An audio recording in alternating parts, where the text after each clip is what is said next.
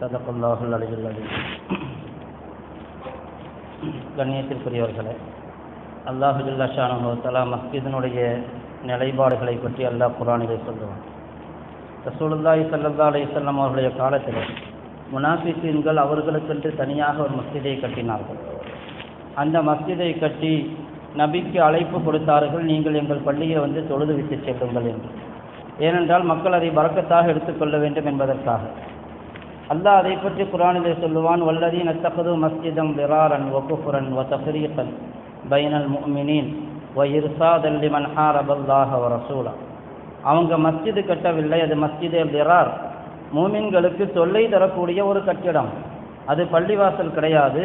முனாஃபிகீன்கள் தங்களுடைய திட்டங்களை தீட்டுவதற்காகவும் முஸ்லிம்களை இரண்டு கூறாக பிரிப்பதற்காகவும் தங்களுடைய நபிக்கு எதிரான திட்டங்களை அங்கே ஆயுதங்களை பதுக்கி வைத்து கொண்டு நபிக்கு எதிராக திட்டமிடுவதற்காகவும் கட்டப்பட்ட கட்டிடம். எனவே நீங்கள் அங்கு செல்லாதீர்கள், தொழாதீர்கள் என்பது மட்டுமல்ல, நபிக்கு அல்லாஹ் உத்தரவிட்டான் அந்த மஸ்ஜிதையே, அந்த கட்டிடத்தை இடித்து விட வேண்டும் என்று. அதே போன்று அப்படியே அந்த காலத்திலே ஸல்லல்லாஹு அலைஹி வஸல்லம் அவர்கள் ஒரு பயணத்திலிருந்து திரும்பி வந்து கொண்டிருந்தார்கள். நபி அவர்கள் சில சஹாபாக்களை அனுப்பி வைத்து அந்த மஸ்ஜித் அப்பொழுது, அந்த கட்டிடம் அப்பொழுதே அழிக்கப்பட்டு விட்டது. இது முனாஃபிகீன்கள் எழுப்பிய கட்டிடம். இதற்கு பெயர் அவர் மஸ்ஜித் என்று வச்சிருந்தாலும் கூட அது மஸ்ஜிது கிடையாது. எனவே மஸ்ஜிது என்பது அல்லாஹ் சொல்லுவான், லமஸ்ஜிதுன் உஸ்ஸிஸ அலத் தக்வா என்று, தக்வாவின் மீது அடித்தளமிடப்பட்ட மஸ்ஜித் என்று அல்லாஹ் சொல்லுவான். மஸ்ஜித் என்று சொன்னாலே அதனுடைய அடித்தளமே இறையச்சம்தான்.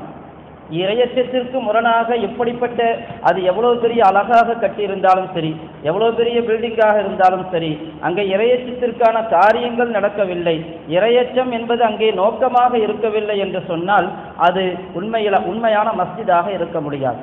பள்ளிவாசலை கூறு போடுவதற்காகவோ, ஜமாத்தை பிரிப்பதற்காகவோ, பிரித்து செல்வதற்காகவோ, பிரித்து ஒரு பள்ளிவாசலை கட்ட வேண்டும் என்கிற நியத்திலோ, அல்லது இந்த மஸ்ஜிதின் மூலமாக எங்களுடைய பெருமையை காட்ட வேண்டும் என்றோ கியாமத்தினுடைய அடையாளமாக சொன்னார்கள் ஸல்லல்லாஹு அலைஹி வஸல்லம் அவர்கள். மஸ்ஜிது விஷயத்திலே பெருமை அடித்துக் கொள்வார்கள், பெரிய பெரிய மஸ்ஜிதாக கட்டி வைத்திருப்பார்கள், பள்ளியிலே இபாதத் செய்வதற்கு ஆட்கள் இருக்க மாட்டார்கள் என்று. அப்படி என்றால் பள்ளி என்பது தக்வாவின் மீது அடித்தளமிடப்பட்டது. ஒவ்வொரு காரியமும் ஸல்லல்லாஹு அலைஹி வஸல்லம் இந்த அளவுக்கு சொன்னார்கள், ஈயாக்கும் ஹைஷாத்தில் அஸ்வாக், கடைவீதியில் கூச்சலிடுவது போன்று பள்ளியில் கூச்சலிடாதீர்கள். பள்ளியிலே சத்தத்தை உயர்த்தி பேசாதீர்கள். பள்ளிக்கென்று தனி மகத்துவமும் மரியாதையும் இருக்கிறது. பள்ளியில் கிடக்கக்கூடிய ஒரு வேஸ்ட் பொருளை எடுத்து வெளியே போட்டால் கூட அதற்கும் மிகுந்த நன்மை உண்டு. ஸல்லல்லாஹு அலைஹி வஸல்லம் அவர்கள் ஒரு தடவை ஒரு பெண்மணியுடைய மரணத்தை பற்றி விசாரித்தார்கள். அந்த பெண்மணி இரவோடு இரவாக மரணித்து விட்டார்கள். ரசூலுல்லாஹ்வுக்கு தொல்லை கொடுக்கக்கூடாது என்பதற்காக அந்த பெண்ணுடைய மரணத்தை பற்றி நபிக்கு அறிவிக்காமலேயே அடக்கம் செய்து விட்டார்கள்.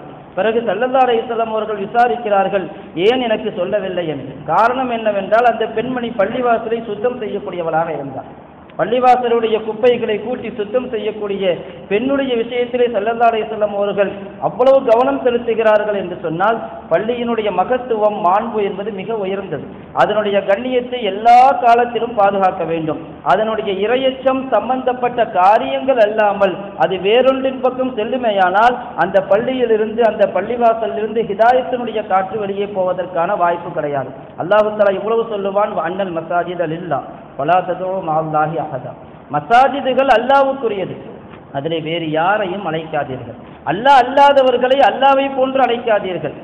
பள்ளிவாசலில் அல்லாஹ் மட்டும்தான் வணங்கப்பட வேண்டும் என்கிற ஒரு வஹ்தானியத்தை, ஏகத்துவ கொள்கையை சொல்லுகிறான் என்று சொன்னால் இன்று பல பள்ளிவாசல்களிலே பேங்கினுடைய விளம்பரங்கள் கூட இருக்கும். பல பள்ளிவாசல்களில் காலண்டர், யார் காலண்டர் போட்டாலும் பள்ளிவாசலில் கொண்டு வந்து போடுவார்கள். அவர்களுக்கு காலண்டர் கொடுப்பது நோக்கமல்ல, தங்களுடைய நிறுவனத்தினுடைய விளம்பரத்திற்காக. அது பேங்கினுடைய நிறுவனமாக இருந்தாலும் சரி, அந்த விளம்பரங்களும் கூட சில பள்ளிவாசலுடைய நிலைகளிலே பார்க்கிறோம். ஆனால் அல்லாஹ் சொல்லுவான், பள்ளியிலே பேசப்பட வேண்டும் என்று சொன்னால் அது அல்லாஹுடைய புகழ், நபியினுடைய புகழ். யார் அல்லாஹுக்கும் நபிக்கும் கட்டுப்பட்டார்களோ அவர்களை பற்றித்தானே தவிர மாற்றார்களை பற்றியோ மற்ற விஷயங்களை பற்றியோ மார்க்கத்திற்கு முரணான ஒரு விளம்பரம் விளம்பரத்திற்கான இடம், இது பள்ளிவாசலுக்கான இடம் அல்ல என்பதை அல்லாஹ் தஆலா அங்கு சூசகமாக சுட்டி காட்டுவான். அதே போன்று பள்ளிவாசல் சார்ந்த எல்லா காரியங்களும் ஒரு நிர்வகிப்பதாக இருந்தால் கூட பள்ளிவாசலை நிர்வகிப்பவர்கள் எப்படி இருக்க வேண்டும் என்பதையும் அல்லாஹ் சொல்லுவான். மக்கா காபிர்கள் காபத்துல்லாவை நிர்வாகம் செய்தார்கள், மஸ்ஜிதுல் ஹரமை நிர்வாகம் செய்தார்கள். அதை தங்களுக்கு பெருமையாக பேசிக் கொண்டார்கள், நாங்கள் காபத்துல்லாவை நிர்வாகம் செய்கிறோம் என்று. அல்லாஹ் கேட்டான், அஜஅல்தும் சிகாயத்துல் ஹாஜ்ஜி வ இமாரத்துல் மஸ்ஜிதுல் ஹராம் கமன் ஆமன பில்லாஹி வல் யௌமில் ஆகிர். நீங்கள் ஹாஜிகளுக்கு ஜம்சம் தண்ணீர் குடிப்பாட்டுவதையும் மக்களுக்கு தண்ணீர் கொடுப்பதையும் மஸ்ஜிதுல் ஹராமை நிர்வாகம் செய்வதையும் ஈமான் கொண்டு நல்லமல் செய்வது போன்று நீங்கள் எண்ணிக்கொண்டீர்களா, ஆக்கிவிட்டீர்களா என்று கேட்பான். ஈமானே இல்லாமல் எவ்வளவு பெரிய நல்ல காரியம் செய்தாலும் சரி, எவ்வளவு பெரிய உதவிகள் செய்தாலும் சரி, எவ்வளவு பெரிய தர்மங்கள் செய்தாலும் சரி, அவர் செய்ய வேண்டிய கடமையை விட்டுவிட்டார். அவர் தொழவில்லை, அவர் நோன்பு வைக்கவில்லை. அப்படி அவர் செய்ய வேண்டிய கடமைகளை எல்லாம் விட்டுவிட்டு எவ்வளவுதான் நபிலான காரியங்கள் செய்தாலும் பரதுக்கு ஈடாக முடியாது. பரதை விட்டு நல்ல காரியங்கள் எவ்வளவு செய்தாலும் அது அல்லாஹ்விடத்திலே அவ்வளவு சீக்கிரத்திலே ஏற்றுக்கொள்ளப்படக்கூடியதல்ல. ஹதீஸிலே வருகிறது, ஒரு பெண்மணியை பற்றி கேட்கப்பட்டது. இரவெல்லாம் நின்று வணங்குகிறாள், பகலெல்லாம் நோன்பு வைக்கிறாள், ஆனால் அவளின் மூலமாக பக்கத்து வீட்டாருக்கு தொல்லை ஏற்படுகிறது என்று ஸல்லல்லாஹு அலைஹி வஸல்லம் அந்த பெண்ணை நரகவாசி என்றார்கள். நிறைய இபாதத் செய்த பெண்மணிதான், ஆனால் செய்ய வேண்டிய கடமையை செய்யவில்லை. எனவே கடமை என்பது மிக முக்கியம். அதே போன்றுதான் இங்கே மஸ்ஜிதுல் ஹராமை நீங்கள் நிர்வாகம் செய்கிறீர்கள் என்று பெருமைப்பட்டுக் கொள்ள வேண்டாம், உங்களிடத்தில் ஈமானே இல்லை. மாக்கானல் முஷ்ரிகீன் ஐயாமுரு மசாஜித் அல்லாஹ் ஷாஹிதீன் அலா அன்ஃபுஸிஹிம் பில் குஃப்ர். முஷ்ரிகீன்களுக்கு தங்களை இணை வைப்பாளர்கள் என்று சொல்லிக்கொண்டு மஸ்ஜிதுகளை நிர்வாகம் செய்ய முடியாது என்று அல்லாஹ் சொல்லுவான். இன்னமா யாமுரு மசாஜித் அல்லாஹ் மன் ஆமன பில்லாஹி வல் யௌமில் ஆகிர் வ அகாமஸ் ஸலாத வ ஆத்தஸ் ஸகாத வ லம் யக்ஷ இல்லல்லாஹ். அல்லாஹ் சில வரையறைகளை சொல்லுவான். பள்ளிவாசலை செப்பனிடுபவர்கள் யார்? அல்லாஹ்வை கொண்டு ஈமான் கொண்டிருக்க வேண்டும், கியாமத்தை கொண்டு ஈமான் கொண்டிருக்க வேண்டும், தொழுகை ஜகாத்தை முறையாக நிறைவேற்ற வேண்டும், அல்லாஹ்வை தவிர வேறு யாரையும் அஞ்சக்கூடாது. இப்படி எல்லா கடமைகளையும் செய்பவர்களாக இருக்க வேண்டும். ஏனென்றால் மஸ்ஜிது தக்வாவின் மீது அடித்தளமிடப்பட்டது. தக்வாவுக்கு முரணாக, இறையச்சத்திற்கு முரணாக எந்த காரியமும் பள்ளிவாசலில் அங்கீகரிக்கப்படக்கூடாது என்று சொன்னால் அந்த பள்ளிவாசலை சார்ந்தவர்கள் எப்படி இருக்க வேண்டும்? அப்படி இருந்தால்தான் அந்த பள்ளிவாசலில் இருந்து தக்வா வெளிப்பட்டுக் கொண்டிருக்கும். அதே போன்று ஸல்லல்லாஹு அலைஹி வஸல்லம் அவர்கள் சொல்லுவார்கள், யாராவது நீங்கள் பார்க்கிறீர்கள், இதா ரஅய்துமுர் ரஜுல யதஆஹதுல் மஸ்ஜித ஃபஷ்ஹது லஹு அலைஹி பில் ஈமான், ஃபஷ்ஹது லஹு பில் ஈமான். ஒரு மனிதர் பள்ளிவாசலுக்கு வந்து போகிறார் என்பதை நீங்கள் கவனிக்கிறீர்கள் என்று சொன்னால் அவரை ஒரு மூமின் என்று சாட்சி சொல்லுங்கள் என்பார்கள். அவர் பள்ளிவாசலுக்கு வந்து செல்வது அவர் இஸ்லாத்தின் மீது, ஈமானின் மீது நிலைத்திருக்கிறார் என்பதற்கான அடையாளம். ஏனென்றால் அவர் பள்ளிக்கு வருகிறார், தொழுகிறார். பள்ளிவாசலுக்கு வருவது என்று சொன்னால் இபாதத்துக்காக, பள்ளிவாசலுடைய காரியங்களுக்காக வருவது. பள்ளிவாசலுக்கு நிறைய பேர் வரலாம், பள்ளிவாசல் வேலை செய்கிறவங்க நிறைய பேர் வருவாங்க, முஸ்லீம்கள் அல்லாதவர்கள் கூட வருவாங்க. பல சமயங்களில் பாத்ரூம் யூஸ் பண்ணுறது கூட வரலாம். பள்ளிவாசலுக்கு தொழுகாதவர்கள் கூட பாத்ரூமை யூஸ் பண்ணுபவர்களாக இருப்பார்கள். ஆனால் ரசூலுல்லாஹி ஸல்லல்லாஹு அலைஹி வஸல்லம் காலத்திலே இது போன்ற எந்த ஏற்பாடுகளும் கிடையாது. இங்கே ஹவுஸ் கிடையாது, அதே போன்று பாத்ரூமுக்கான ஏற்பாடுகள் கிடையாது. இதுவெல்லாம் பிற்காலத்திலே பயணத்தில் இருப்பவர்கள் தேவையை அனுசரித்து உருவாக்கப்பட்டவை. இல்லை என்றால் சமுதாயத்திற்கு வலியுறுத்தப்பட்டது என்னவென்று சொன்னால், அவர்கள் முஹல்லாவிலிருந்து வருகிறார்கள் என்று சொன்னால் வீட்டிலிருந்து ஒது செய்து கொள்ள வேண்டும். யாரும் தவறாக எண்ணிக்கொள்ளக்கூடாது. ஹதீஸிலே வருகிறது, மன் தவல்லஅ ஃபஅஹ்ஸன வுதுஅஹு. ஹதீஸிலே தொழுகையை பற்றி வரும்பொழுது இப்படி வருகிறது, யாராவது ஒருவர் ஒது செய்து அதை அழகான முறையில், சிறப்பான முறையில் ஒது செய்துவிட்டு பிறகு சும்மா கரஜ ஆமிதன் இரல் மஸ்ஜித், மஸ்ஜிதை நாடி அவர் வெளியேறுவாரையானால் அவர் வரும் இடமெல்லாம், வரும் எட்டுக்கள் எல்லாம் நன்மை உண்டு.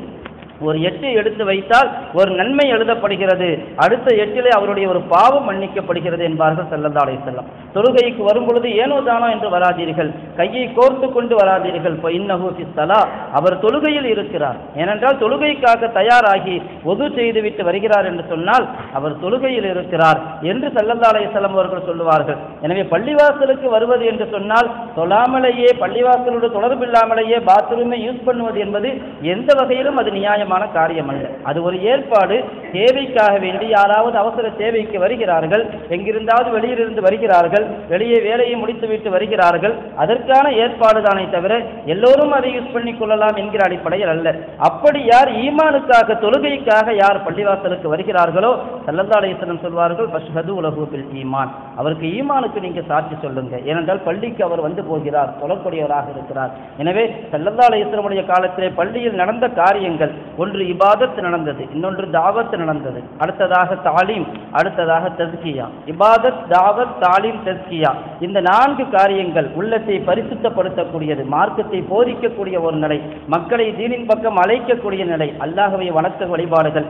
இப்படி பள்ளிவாசலுடைய விஷயத்திலே அல்லாஹ் ஆரம்பமாக அடித்தளமாக சொல்லுவதே இறை எச்சம் என்பதுதான். அங்கே தக்வா வெளிப்பட வேண்டும் என்று சொன்னால் பள்ளிவாசலை சார்ந்தவர்கள் அப்படி இருக்க வேண்டும் என்று உம்மத்திற்கு அல்லாஹு தஆலா வலியுறுத்துகிறான். ஸல்லல்லாஹு அலைஹி வஸல்லம் அவர்களும் சொல்லுவார்கள், பள்ளிவாசலுக்கு உள்ளே வந்தால் துஆ செய்து விட்டு வாருங்கள். அல்லாஹும்ம ஃப்தஹ்லி அபுவாப ரஹ்மத்திக. பள்ளிவாசலுக்குள்ளே வரும் பொழுது யா அல்லாஹ் உன்னுடைய ரஹ்மத்தினுடைய வாசல்களை திறந்து கொடுப்பாயாக என்று. துனியாவுக்காக பள்ளிவாசலுக்கு வராதீர்கள். முனாஃபிகீன்களை பற்றி ஸல்லல்லாஹு அலைஹி வஸல்லம் சொல்லுவாங்க, ஒரு எலும்பு துண்டு கிடைக்குன்னு சொன்னா அவன் பள்ளிவாசலுக்கு வருவான்னு சொல்லி. ஒரு தவழ்ந்தாவது வந்து சேருவான் பள்ளிவாசலுக்கு. பள்ளிவாசலில் எலும்பு துண்டு கொடுக்குறாங்க, ஏதாவது சாப்பிடுறது கொடுக்குறாங்க, ஓடி வந்துடுவாங்க. இது முனாஃபிக்கினுடைய அடையாளமா ஸல்லல்லாஹு அலைஹி வஸல்லம் அவர்கள் சொல்லுவார்கள். எனவே பள்ளிவாசலுக்கு வரும் பொழுது இபாதத்துக்காக அல்லாஹ்வுடைய ரஹ்மத்தை ஆதரவு வைத்தவர்களாக உள்ளே நுழையும் பொழுதே அல்லாஹும்ம ஃப்தஹ்லி அபுவாப ரஹ்மத்திக் நவைத்து சுன்னத்தல் யாத்திகாப் மாதும்து ஃபீ ஹாதல் மஸ்ஜித். மஸ்ஜிதில் இருக்கும் காலமெல்லாம் நான் யாத்திகாப்புடைய நியத்து வைக்கிறேன் என்ற நியத்துடன் வரும் பொழுது அவருடைய மனதிலே பள்ளிவாசல் இருக்கும் காலமெல்லாம் அவருக்கு நன்மை எழுதப்படும். எனவே அல்லாஹ் தஆலா தௌஃபீக் செய்தருள்வானாக. நம்முடைய பள்ளியின் மூலமாகவும் அதுபோன்று தக்வாவினுடைய அமல் வெளிப்படுவதற்கு அல்லாஹ் தௌஃபீக் செய்தருள்வானாக. நம்முடைய வாழ்க்கையில் எல்லா நிலைகளிலும் மஸ்ஜிதோடு தொடர்புள்ள மக்களாக நம்மை ஆக்கியருள்வானாக. வாஹிரு தாவானா அல்ஹம்துலில்லாஹி ரப்பில் ஆலமீன்.